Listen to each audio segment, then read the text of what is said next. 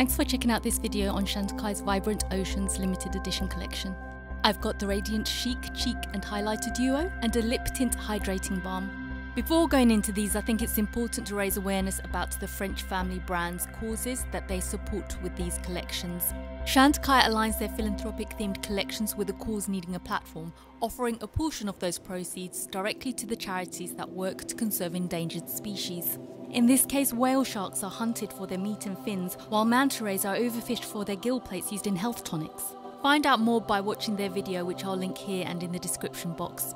In this collection, this limited edition blush and highlighter supports Wild Aid and its mission to reduce global consumption of wildlife products, including manta rays. There's some really good ethical values behind this brand and their products. They have a PETA label of being cruelty-free and they offer a range of vegan products, including these ones from the collection. They sell two versions of the Radiant Chic Cheek and Highlight Duo. One is the Rose Whale Shark, which is cooler and a bit lighter, and the one I got is the Coral Manta Ray, which is a bit warmer and deeper.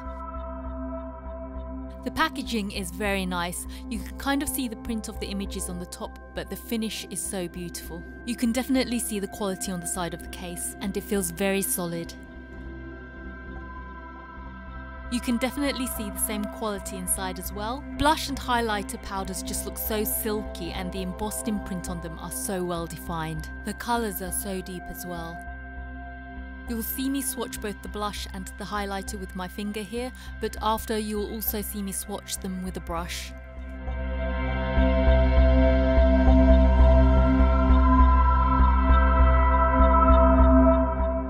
The highlighter is a lot deeper than what I'd usually use with my complexion, but you'll see when I use a highlighter brush to apply it, it will diffuse the shade to a softer look that works.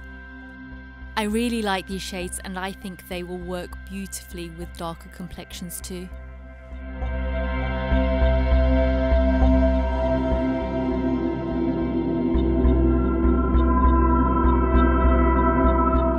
So here you will get a better idea of how they will look with a swatch by brush.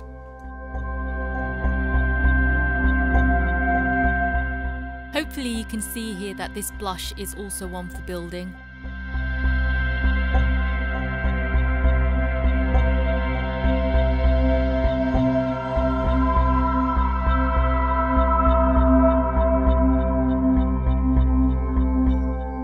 I think the highlighter is the same. You can have a soft illuminating effect or you can build it up.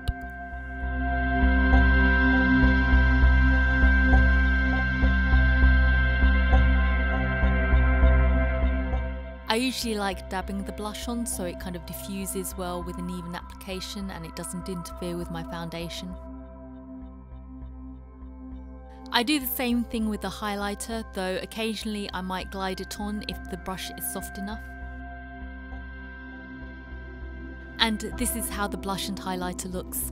Hopefully you get a good look of the highlighter here as I move around with the light reflecting on different angles.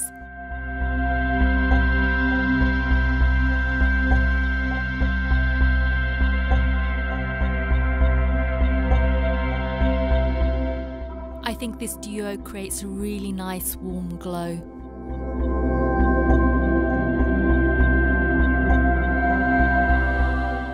So that's the Radiant Chic Cheek and Highlighter Duo in Coral Manta Ray. The other product in the collection is the Lip Tint Hydrating Balm.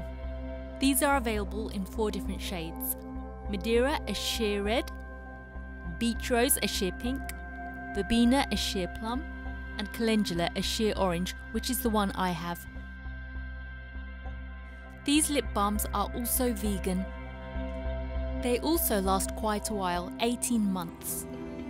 Another thing worth mentioning about the brand's values is that they are very much into botanicals, using the best ingredients available to provide healthy, effective, natural products.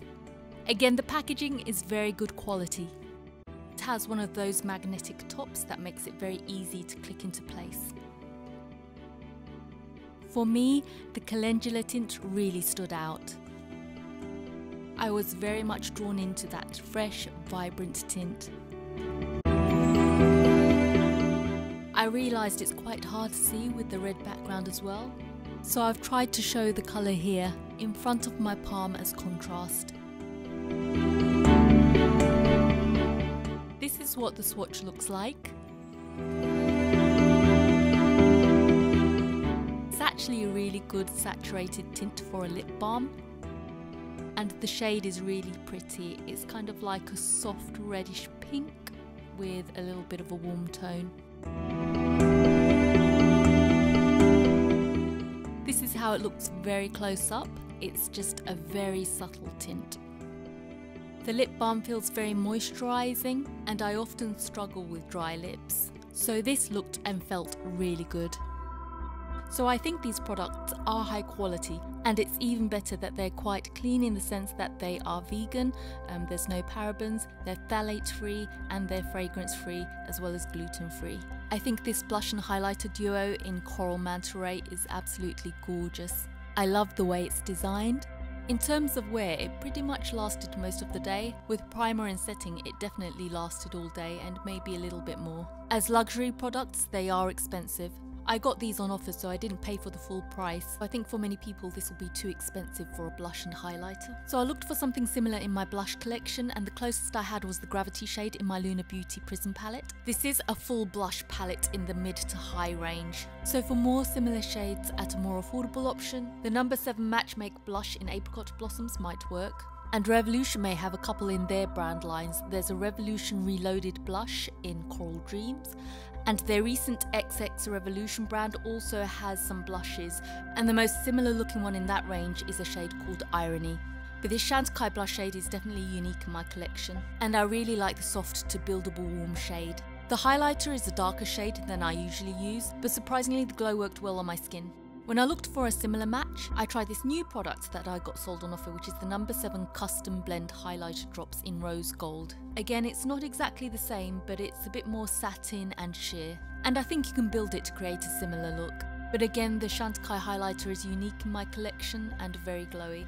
The Lip Tint Hydrating Balm looks and feels really good. It's glossy and moisturising, and I'm really glad I picked up the Calendula tint because it's really subtle but flattering. When it comes to wear, I found it was pretty much the same as other lip balms, but with the sleek design of the lip balm holder and the magnetic top, it's quite comfortable to carry around and top up when you need.